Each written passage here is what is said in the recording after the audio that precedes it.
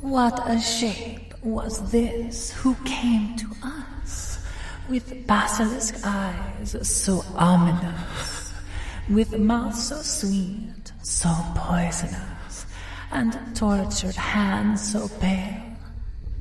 We saw her wavering to and fro, through dark and wind we saw her go. Yet what her name was, and felt our spirits fail.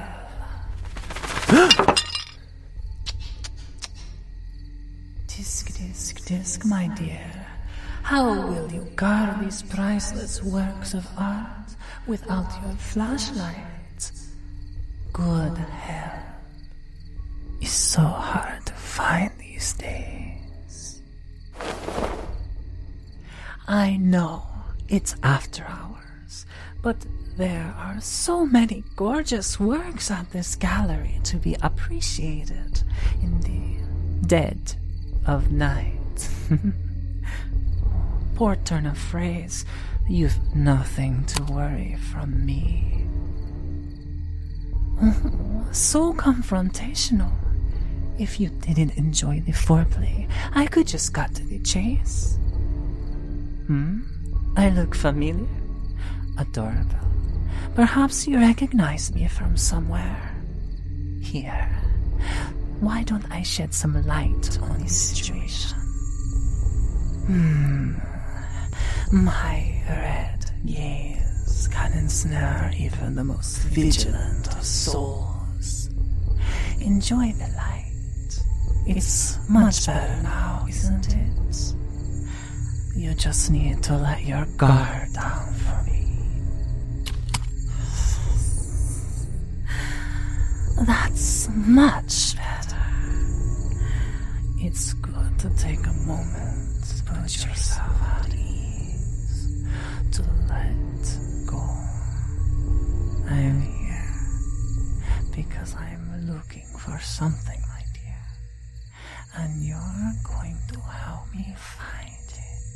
All I need is a little yes, Miss Vaim, a little nip, and you'll be all too happy to help me.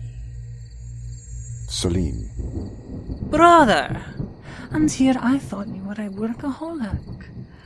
I'm glad to see that the art life has not given you wrinkles. Put down the help, sister. Such a killjoy. No, just protective of my things. And unlike the toys at the manor, the guard is paid to be here. My apologies. I knew my sister Selene was going to show up at some point this week, so I chose someone malleable to be the bait. Now why would you want to bait me, dear brother? I'm as harmless as a pufferfish. Those are poisonous. Looks are deceiving, I suppose. Indeed.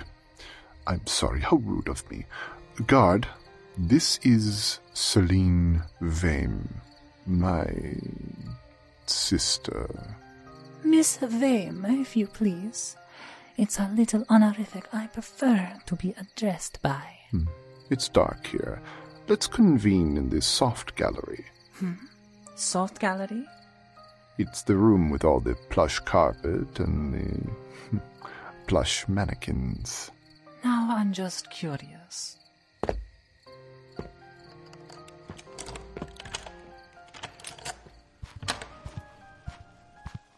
Do you like it? I keep this room cordoned off because of its special nature. Paintings depicting ferocious creatures made toothless and harmless. A bound dragon, a faceless snake. And, of course, there are the mannequins. Plush statues lost in a state of serenity. Smoothed over like river stones till they are devoid of anything but the vaguest of features. I added the fountain for a little feng shui. Oh, how cute. Little brother trying to hide that he misses the rains at home.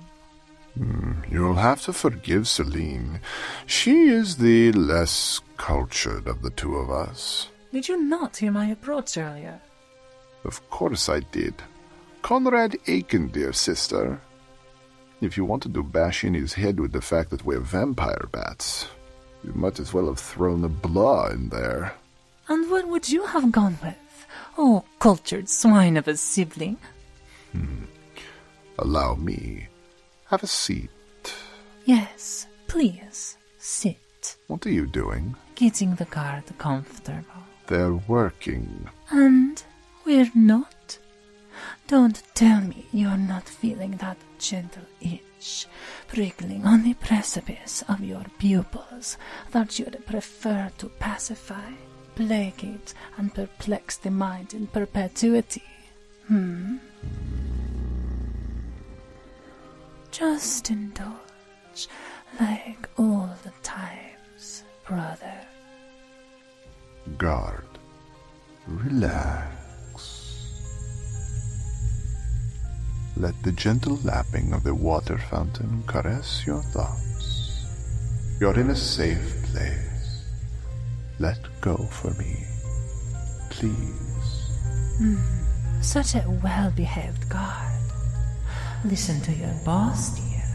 Watch as his gaze shifts, melting away the division between reality and nirvana. You were going to educate us, Philistines, brother. Yes. Breathe deep the gathering gloom. Watch lights fade from every room. Bedsitter people look back and lament another day's useless energy spent. Impassioned lovers wrestle as one.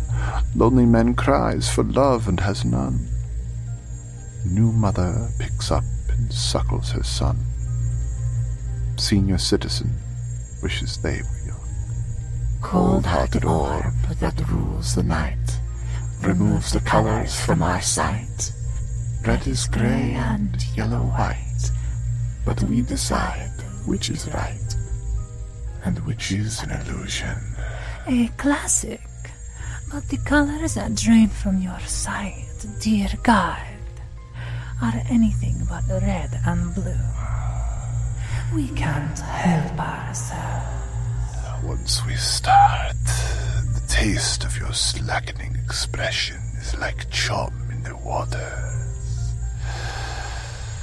It makes us wish to circle and enact our will upon those that drool in the moonlight. In my gallery, I do more than collect paintings and abstract representations. I collect the living representations of art and beauty. You're wasting your time on this one. I don't think they enjoy the art. It's just a paycheck for them. If the effort is lost on them, what do you propose we do? I'd like to make a donation, brother. I've picked up a little trick since we last saw each other. With my eyes and but a scratch of my fangs, I can encourage my own glorious visage to imprint on those that appreciate it. Interesting. So you're proposing to alleviate the poor guard of their previous identity and replace it with your own? I call them Vaimlings. It would be strange to have my sister as a living mannequin in this art gallery. Oh, well, they're not completely me. Just an aspect of me. Fur like ours, eyes like ours. Yet all their personality retains to is a little phrase. My favorite phrase, so much I love to hear it over and over and over again. Yes, Miss Vaim. Yes, Miss Vaim. Yes, Miss Vaim. You don't mind, do you, dear employee? Consider it a raise. Instead of being paid to protect the art, you are to exist as art. Here, let me get you in a proper pose. Rest on the plinth, my dear. Stare ahead. Perfectly still. Not a muscle out of place. Let the fur take you. Let our eyes placate you. Chilled breeze through the darkness flow. Broken by our luminous glow. A shiver, a prickle down the spine.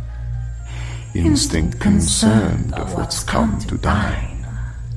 Enraptured struggles, conflicted by threat. Alas, like the moon, soon wane in regret. Spirit we savor, extract and exhaust. The question lingers, what's truly been lost? Glistening fangs and glowing eyes. Drain and empty as we baptize. Pacified, we drop the guise. That they could ever stop their demise.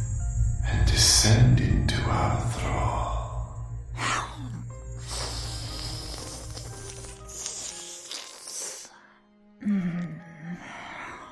A newly minted Vaimling, lost in a pose of reverence and submission, frozen in that moment on the precipice of permanence.